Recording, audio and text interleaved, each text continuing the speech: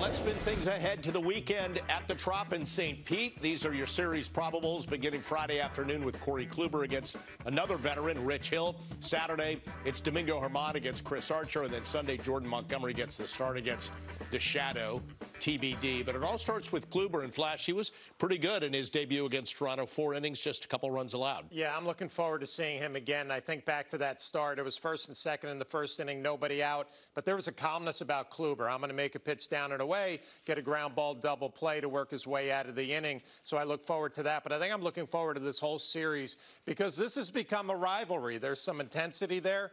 There's some bad feelings there. The Rays are going to be raising a banner on Friday, and I'm sure that's not going to be something that's easy to see. So it should be a fun weekend where you're kind of sizing each other up and where you match up and maybe where you can dominate. I agree with you on all counts, especially with Kluber, his professionalism. Everything moves out of his hand, and I think the Yankees are going to be more and more impressed with him as we go forward. He's a guy who goes out there with a plan.